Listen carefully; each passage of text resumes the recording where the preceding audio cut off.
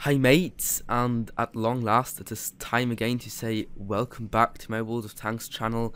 I'm Antonov too, and yeah, to basically make up for me not uploading a video for 3 weeks now, I'm really sorry about that. I'm going to have a real treat lined up for you guys today, because we'll be looking at the Leopard 1, my tier 10 medium tank. It's a German tank, and yeah, I really love this tank. This was my second tier 10 I ever unlocked. It is quite a controversial machine because it can be really strong but also can be really weak, and it is arguably one of the most difficult tanks to drive properly in the entire game. So hopefully in this review and guide or tutorial to this tank, I will explain to you how to perform well with this vehicle and also give you the pros and cons, and then afterwards you decide whether it's worthwhile grinding this vehicle out. So basically, if you want to unlock the Leopard 1, you've got two ways to get there, either through light tanks or medium tanks, and in all honesty, both of these lines are quite a pain to grind out. The German light tanks up to tier 7 aren't very good. The Lux is fun, but the Leopard and the VK and the Aufklärungspanther are all quite sluggish and big for light tanks, so being effective in them is somewhat difficult. The same thing kind of goes for the medium tanks. For example, the tier 7 is a real pain. It has got really bad penetration, not very good armor, and just is quite mediocre all in all. The Indian Panzer was alright, I guess. The Leopard prototype, however, is not really a very good machine, as the rate of fire on the gun and armor are quite disappointing. And then finally at tier 10 you get to the Leopard, which is a real breath of fresh air. This is what you've been working for all the time, and it is a great tank. When this tank first was introduced in patch 8.5, I played it on the test server and I straight away decided I want to get myself one of these. I basically rushed for research on that entire line and unlocked the Leopard 1. This tank was actually a result of a joint development program by France, Italy and Germany. These three countries decided to develop a kind of more modern tank in the 1950s. However, the program failed because the Germans didn't want to use the gun the French suggested, so they just went on to develop their own tank, the Leopard 1, and the French developed the AMX-30, which we can see here. So because both of these tanks originated from the same development project and the same kind of prototypes, they are kind of similar, and that's why when we look at the stats, we will be comparing these two tanks. However, we will not only be comparing the Leopard 1 to the AMX-30B, but also to the E-50M, because this is the German medium tank, obviously at tier 10, and it has kind of somewhat similar characteristics, especially when we look at the guns, so they are also in kind of more or less direct competition. Hit point wise, the differences are very marginal. However, the E-50M beats the Leopard 1 and the AMX-30B by 50 and 100 HP. However, 1950 is still solid for a tier 10 medium tank.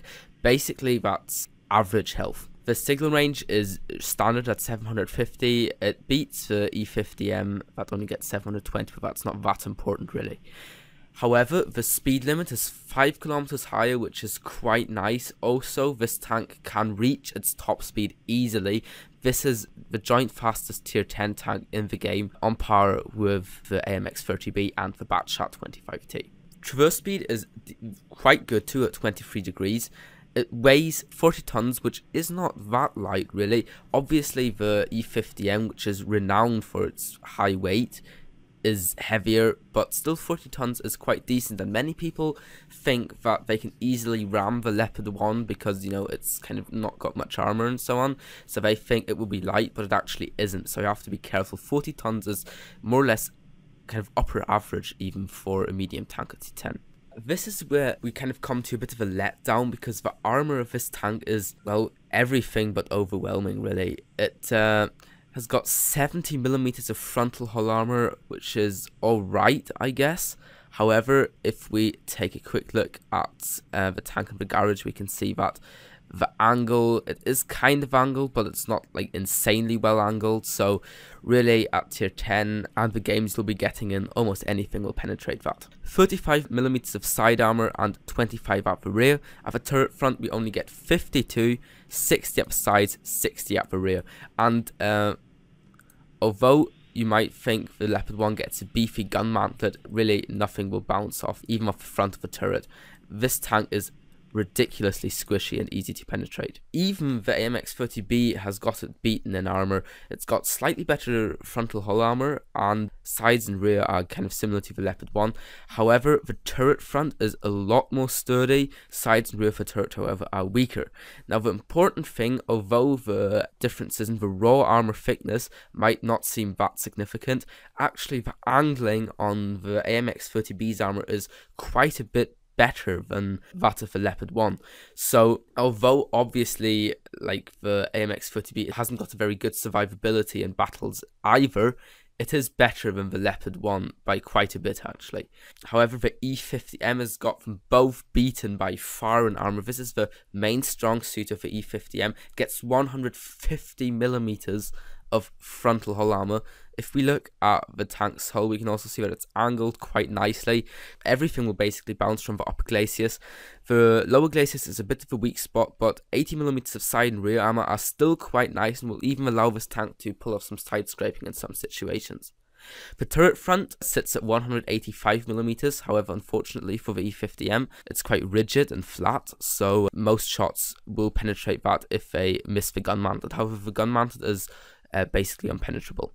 80mm of side and rear armor on the turret as well.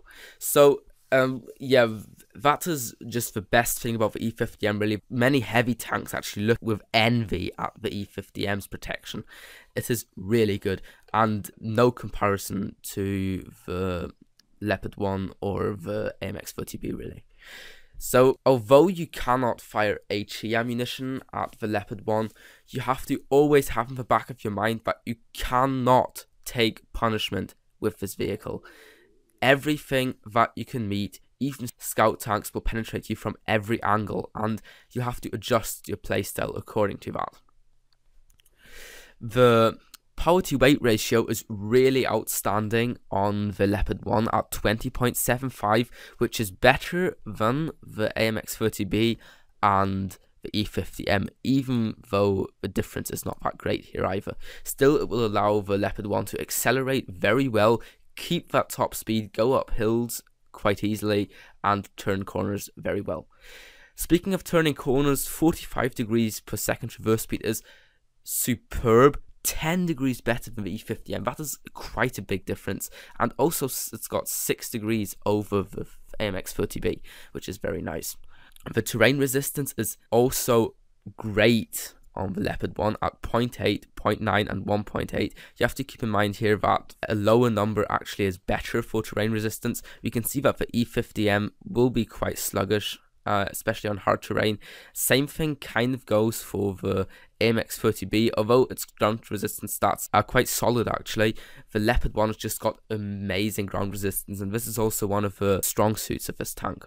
The chance of fire is very low on all of these tanks. However, the Leopard 1 and AMX-30B have got a slightly lower chance of fire. This is because they've used diesel engines rather than benzene or gasoline, so the chance of fire is lower. Unfortunately, however, this means that you cannot use octane gasoline 105 or 110 on these tanks to improve your maneuverability as a consumable. Moving on to the turret stats, the view range is excellent. 410 is above average at tier 10 and will allow you to pull off some great spotting with this vehicle. Combined with its good top speed and maneuverability, in some situations you can even use this vehicle as a scout, although it's not its primary role, and you shouldn't really do this unless you absolutely have to, because its rather large size means that you will still get hit quite often. Turret reverse speed is very good also at 36 degrees per second, however it is better on the AMX-30B.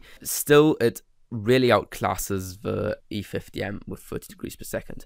Moving on to the gun, All three of these tanks have got really similar 105mm guns, all three of them doing 398 hit points of damage, which is quite a lot. All three of them have got outstanding penetration.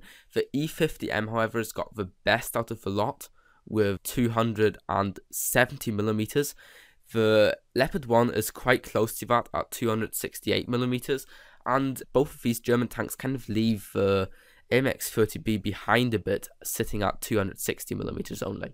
Leopard 1 also gets to fire HE ammunition with 53mm of penetration.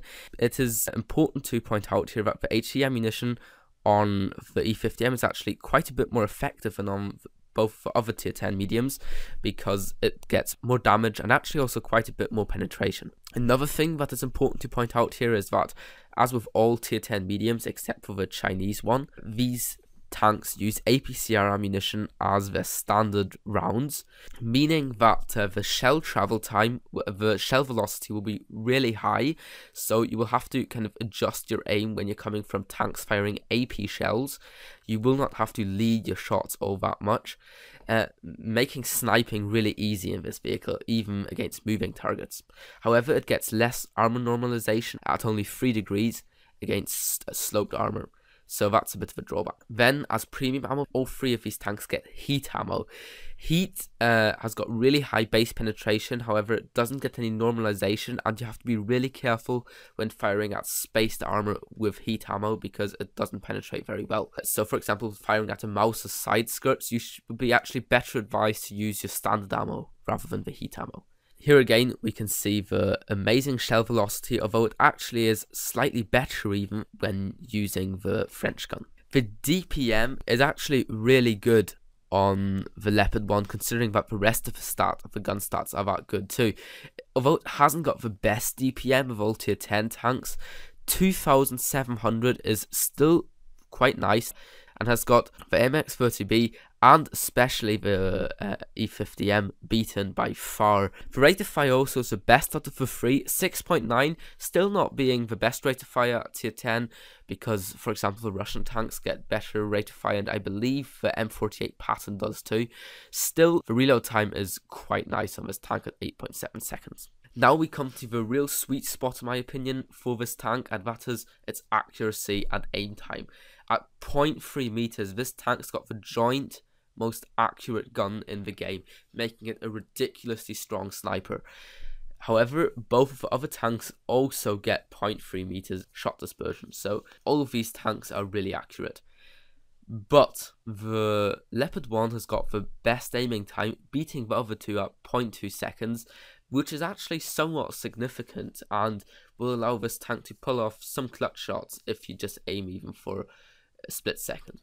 The elevation arc is actually better on the Leopard 1 than on both the other tanks, having 9 degrees of gun depression rather than 8, and 20 degrees of elevation is fairly standard. It also packs 60 rounds of ammunition, so running out of shells is actually not a realistic scenario in this vehicle. Yeah, that was all. I'm sorry that this took kind of long, but I really wanted to go over these stats in detail to give you a in-depth understanding of the Leopard 1's basic characteristics, so that we can now move on to discussing how you have to play to get the most out of this tank's stats. So to sum up, this tank, it is really fast, one of the fastest and most mobile tanks in the game, is deadly accurate.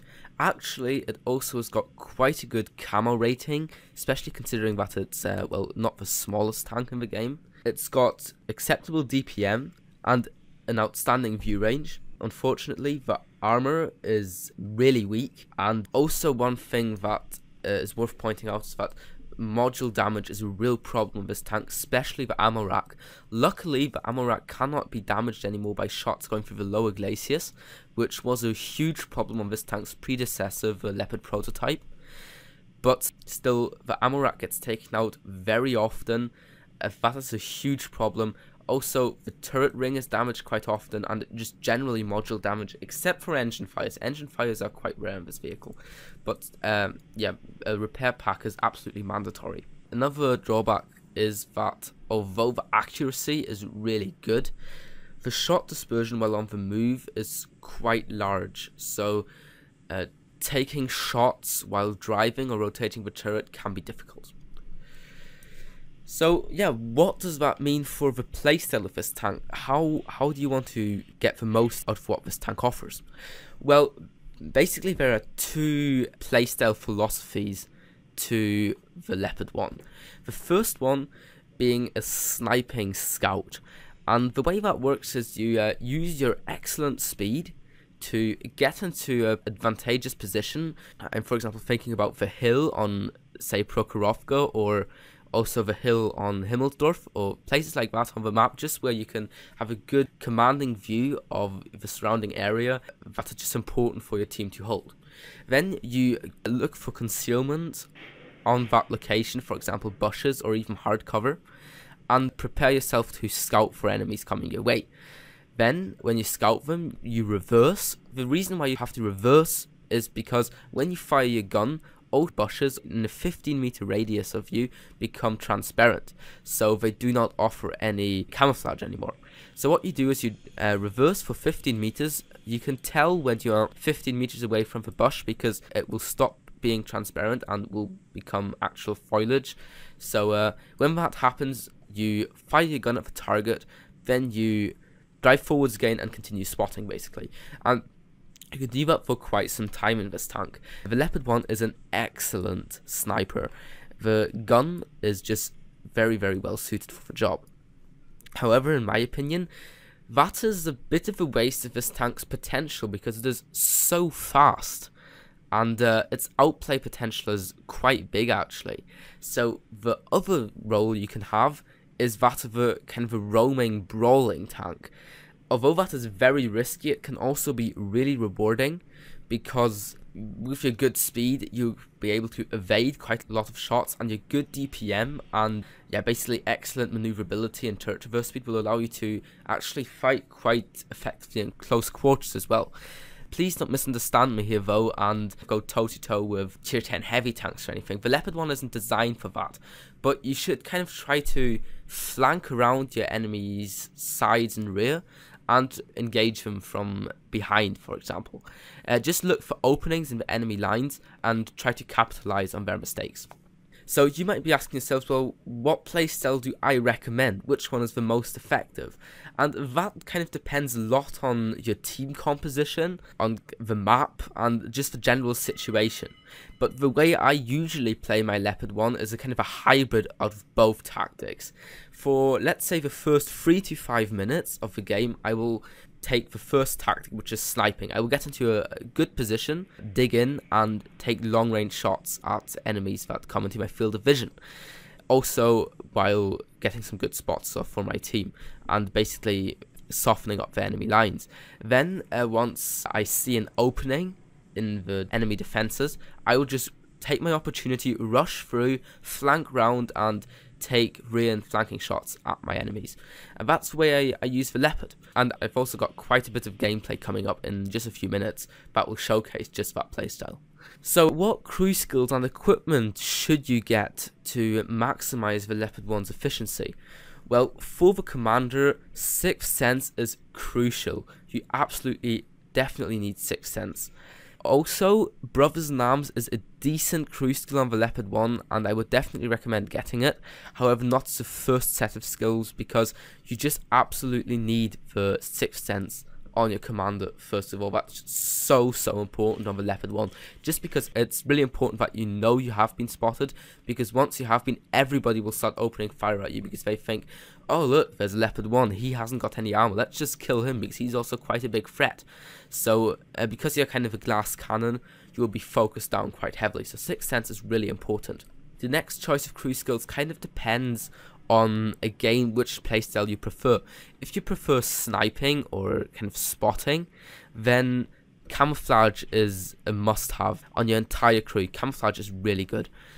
If, however, you like being more active and actually influencing the outcome of the battle in the front line, then you should go for repairs, where I got camouflage.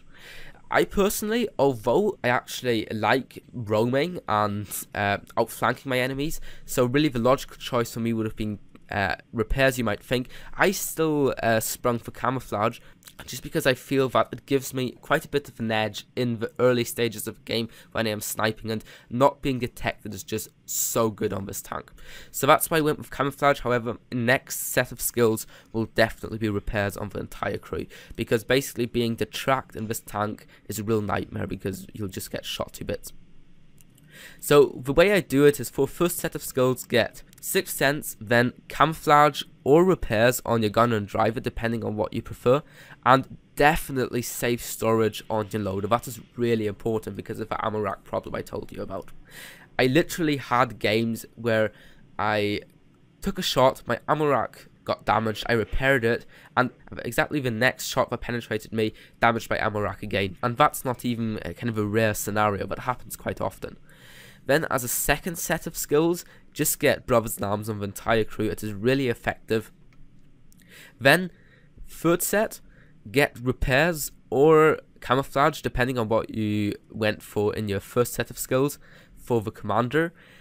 Snapshot and smooth ride are quite good for your gunner and driver, and then also again camouflage or repairs for your loader. Other crew skills that would be decent would probably be situational awareness and recon for your commander, as view range is also quite a good stat, and recon will just allow you to really benefit of that great view range that you have. Then also actually jack of all trades would be decent on the commander, because just this tank is quite vulnerable to critical hits. Next up, we've got equipment, and there are again 2 equipment layouts that you can go with depending on what tactic you prefer. So basically, if you want to be a flanker, you should go for the vertical stabilizer, the tank gun rammer, and improved vents. Just a very basic setup. But if you want to be a sniper, then depending on what you prefer, if you feel like you need the vents or the stabilizer more, you should either go for vertical stabilizer, coated optics, and tank gun rammer, or vents, coated optics, and tank gun rammer, depending on just whether you prefer vents or stabilizer. So what I would recommend is, just before you buy your equipment, just have a few games of the Leopard 1, determine what kind of playstyle you prefer, and then buy your equipment and get your crew skills accordingly. And my ammo loadout is 49, 3, and 8. I've only got 3 heat shells because I hardly ever need them, because the base penetration on the APCR shells is just so good, and I personally don't even really like heat that much because it's just very risky using it because of its spaced ammo penetration characteristics and bad normalization. Then I actually only used to have 5 AG shells, but I changed that to 8 just lately because of introduction of very lightly armored tanks like the Waffenträger E100 or the new French tanks, and I just feel that HE is becoming more important on these medium tanks just to maximize your DPM. For equipment, I went with a small first aid kit, a repair kit, and automatic fire extinguisher, just very basic. As I already said, you unfortunately cannot buy octane gasoline because this tank doesn't run on gasoline but on diesel. So yeah, I've been waffling on for ages now. I hope you didn't get completely bored, but the upside is that I've got some fantastic gameplay lined up for you guys, so stay tuned and I'll see you on the battlefield in a second. So our first game today is on Prokhorovka, and it's an encounter battle. I am going to head out to this little island here to basically try to get some shots off up here on this ridgeline. So yeah, quite a few tanks coming along with me, even a few vehicles that I wouldn't usually expect to come here. For example, an E-75 or a WZ-1-4. These are usually frontline vehicles, so I don't quite understand why they are coming here, but you know, I won't complain about some extra backup. So as you can see, and that is quite good for us actually, this AMX-30B is the only person who is going up there. Now that means that the enemies will quite probably, or hopefully, push down here quite quickly, which will allow me to get sniping shots at them from my hiding spot behind this bush. However, no enemies pop up just yet, and I see quite a few enemy vehicles being spotted over here. So I decide to relocate up onto this little hill, on top of the hill, and try to see if I can get some shots off. And sure enough, we hit one home against that T62A, and we know that he's still there, or we hope so at least, so we take a blind shot, and it looks like we tracked him actually, so now he's a sitting duck basically, and we can just chew him apart. You can see the reload time is just really good on this vehicle. Maybe I should have tried to go for a tracking shot there, but then I would have risked not penetrating him, so I rather went for a side shot just. So we got a juicy shot into the side of that T-34. He got completely obliterated by our vehicles. Our score's 3-2 now, and our team is capping. So I decide not that much going on here. I don't want to waste my time, and because we're kind of advancing, I decide to go along and drive up to this this hill up here.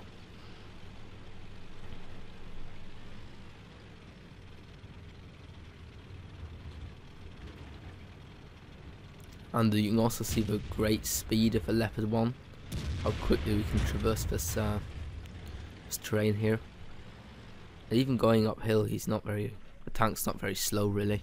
So here's a tracked Jagdpanzer E100, a very dangerous enemy. Unfortunately, we only hit the angled upper glaciers and bounce. Can we make the next shot count? It's blind, but hopefully it hit. Looked like it hit. Score shifted back into the enemy's favour. It's 3-4 now. And there's a Carnarvon. Now he's a easy target for us. So he put a good meaty shot into his lower glaciers. And now a Conqueror spotted on our right flank. So we're going to start focusing him. You can see the excellent accuracy of this gun. Now you will notice that I am above 50 meters away from these bushes just in front of me, so they do not become transparent, so that I am still camouflaged even when I fire my gun, and thus I don't get spotted. And finally we managed to penetrate the Jagdpanzer E100. He's on very low health now. Can we finish him off? Nah, we can't. Too well angled. But our Jagdpanzer 100 actually gets him, so fair enough. And to make up for not getting the Jagdpanzer, we actually finish off the T-71. Now, what I do here is actually not very good, because I can see that this Jagd-Tiger is aiming at me, and I do not retreat. So I take a shot, and yeah, that wasn't really very well played by me. But we get a shot into him, and he's taken out quite easily, swinging the score back to 7-8, and everything can still happen. Can we hit the Carnarvon again? Ah, we bounced. I probably should have aimed that one properly. And now an IS-3 appears as well. Ah, we don't bounce this time, we finish him off. Only the IS-3 left. And, god, I should really start going to sniper mode here. I was a bit lazy there, actually. So, we pan for 2. And, unfortunately, he's killed before we can get our shot in. And we're tracked with a T-57 Heavy. I decide to repair my tracks because I don't want to be sitting there with a T-57 unloading his entire clip into me. Probably wouldn't have survived that. With my 1000 hit points, 3 shots from a T-57 Heavy do 1200 damage on average, so I had to repair.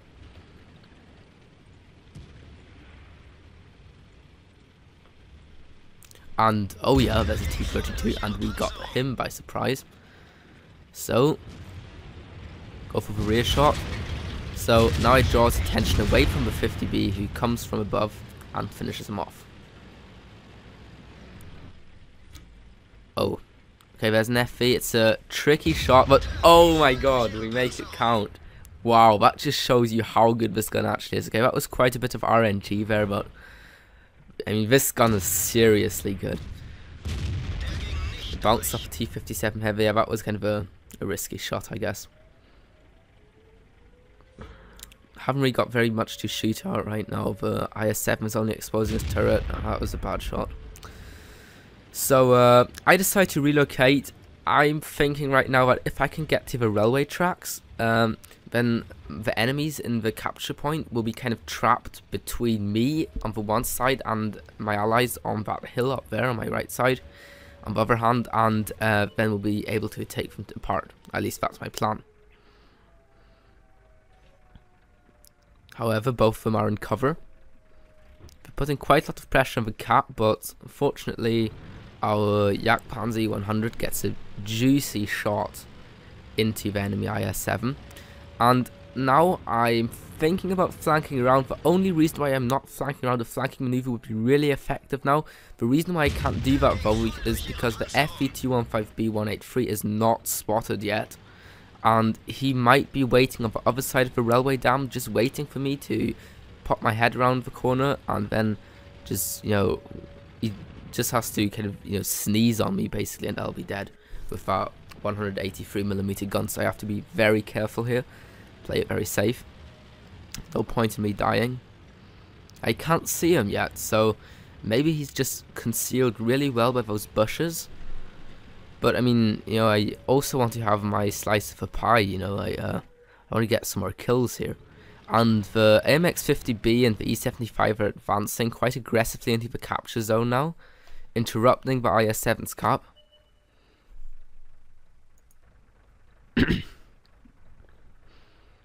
And maybe I can finish him off now, but I can't quite get my reticle on him. Oh, come on. And the MX-50B takes a shot, but he takes out the IS-7 quite confidently. So now it's only the FV left, so now I just think, you know, screw it. But then, nah, it's very risky. It's kind of risky. I really don't want to die in the last few minutes of this game. But I finally, you know, grab some courage and decide to go for it. And oh, sure enough, there he is. Oh my god. But he's facing the wrong way, but he's turning around. He's turning around. Oh no, come on, come on, come on. Uh-oh. Okay. Almost reloaded, and yes.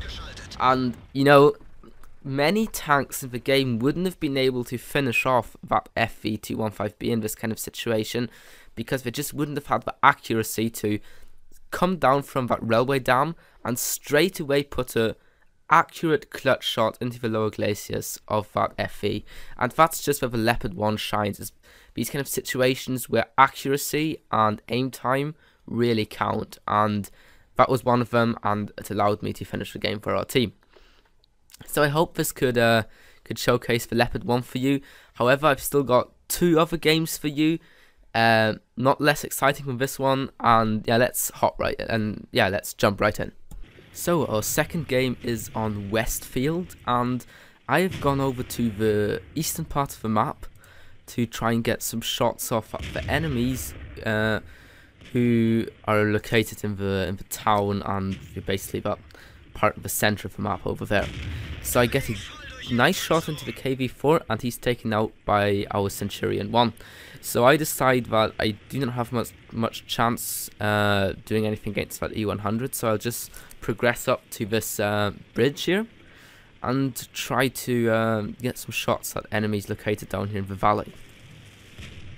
And sure enough, there's an AMX-30B ahead, and a nice snapshot allows us to secure first kill of the game. And yes, double kill, we get the Su-14-2. So next there's a Waffenträger spotted on the other side of the valley, and our allies are spotting him, so we can stay here in concealment and hopefully take him out. I was quite lucky that I went in. I actually juked a bit with my hands to the left, so I was quite lucky that one still hit. Now I could of course proceed into the valley now, but I decided to stay up here because suddenly enemy T-30 pops up, and again that showcases the amazing accuracy, being able to pull off that shot, looping it over that little ridgeline there, or undulation, and making it hit the top of the T-30's turret. He's taking up with the AMX-30 and now I decide to first of all ignore that T-54 that's been spotted down there and drive onto the bridge to have a better better angle to fire at him. And sure enough, we hit his engine deck and finish him off, securing our 3rd kill. And the targets just keep popping up as fast as we can shoot them down. M103, unluckily that bounces, not quite sure why actually that one should have gone through. It was the side of the turret. Maybe we just hit it where it curves round to the rear, I'm not sure. Second shot goes a bit low, doesn't hit. Come on. What? Seriously, come on, please. Just want to penetrate you, hit you. And finally we get a shot into the M103. WZ132 is playing quite riskily there, but we support him. And our allies are capping, we've almost won this. This M103 should actually be focusing on the... and we torch him and win the game.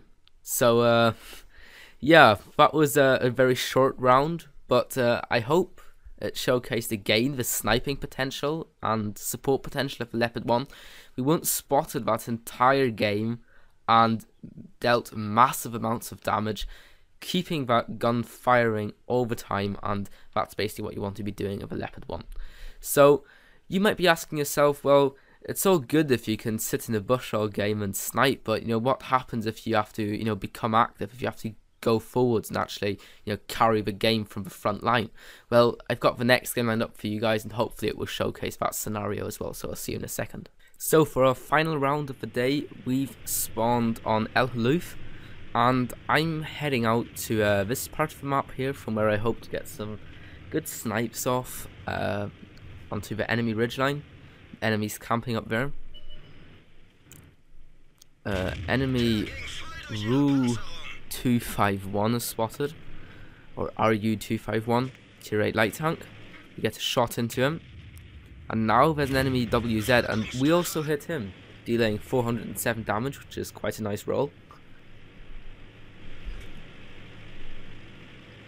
And we haven't been spotted yet. I wanted to take a blind shot there, but just when I want to pull the trigger, the RU pops up again. I decide to go for him because he's the safer shot, basically. And I penetrate, rolling for. I was lowing too. It was quite a low roll.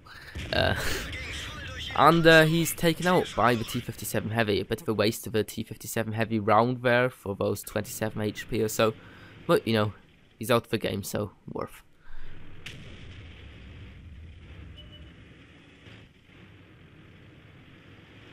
Kind of stuck for something to shoot here. So I'm hoping that those light tanks up in front will detect something.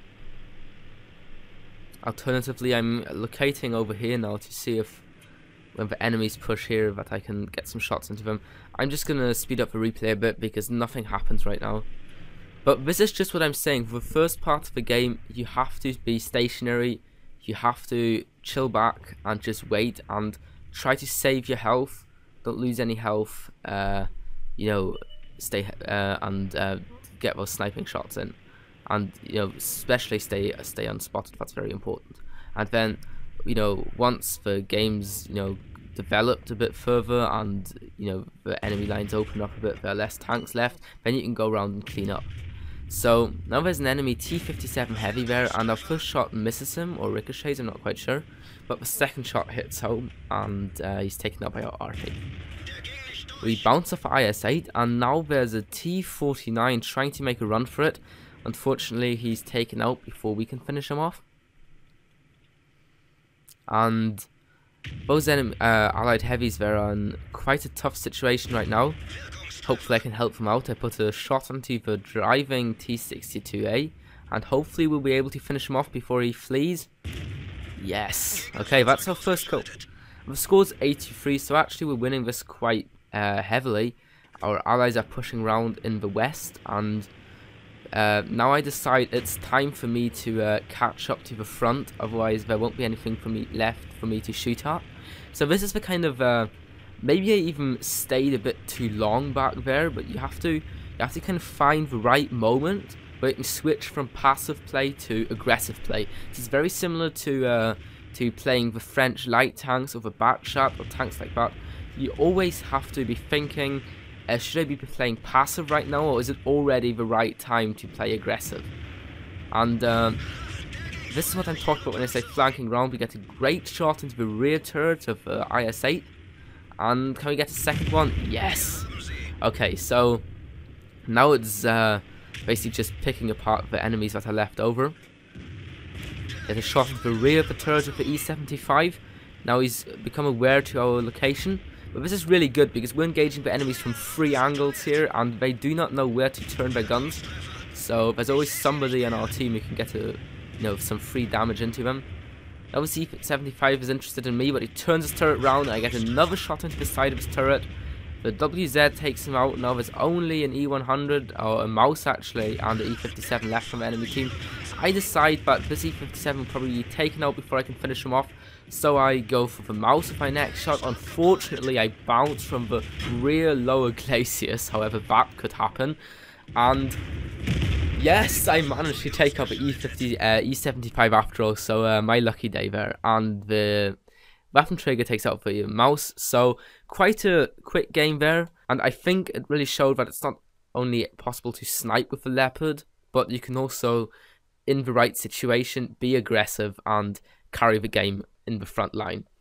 So is the Leopard worth recommending, and have we got some final advice? Well, it is definitely one of the most difficult to play tier 10 tanks in the game, or actually just tanks in the game in general, because the combination of high speed and having hardly any armor makes it important for you to think about every move. If you're too aggressive, you'll get punished really hard for it. The Leopard 1 is very unforgiving of mistakes, and it will take a lot of practice to get used to it. And if you play the Leopard 1, you really can't afford to just go into a battle and think, oh, I'm just gonna, get some kills and have fun. You have to actually plan your every move and really think about your actions thoroughly before you do them. Otherwise, you'll run into big trouble. That being said, in my opinion, the Leopard 1, if played correctly, is probably one of the most fun tanks in the game. Probably at tier 10, the only tank that I'd enjoy more is maybe the Batchat 25T, or, I mean, I'm not sure, I really like all of the tier 10 tanks, but the Leopard 1 has definitely got to be one of my favourite. The gun is so good at the maneuverability, I just really like the package, but I kind of made the mistake of rushing to get the Leopard 1 as my second tier 10, and at the time I got it, and I mean, heck, even now, I probably do not yet have the practice or the skill to play this tank to its full potential. And probably I would, if you're a new player, I mean, even say if you've got 10,000 games or so, maybe you should first of all get some other tier 10 mediums and practice with them, and then later upgrade to the Leopard 1. The Leopard 1 is a great tank for very experienced players, I feel. Probably if you kind of like the Leopard 1 playstyle but do not feel quite confident enough about your skill level, maybe the AMX-30B would be a better choice, because its armor protection is slightly better, and that's why it feels very similar to playing the Leopard 1, but it's more forgiving in a way. So I hope you enjoyed this review. It was really long. I kind of tried to make up for not uploading a video for a long time. I hope you enjoyed and learned something, and maybe some of you guys are going to check out the Leopard 1. For me, it's definitely a very fun tank, and thanks for watching me play it. I hope I see you in my next video, and bye bye.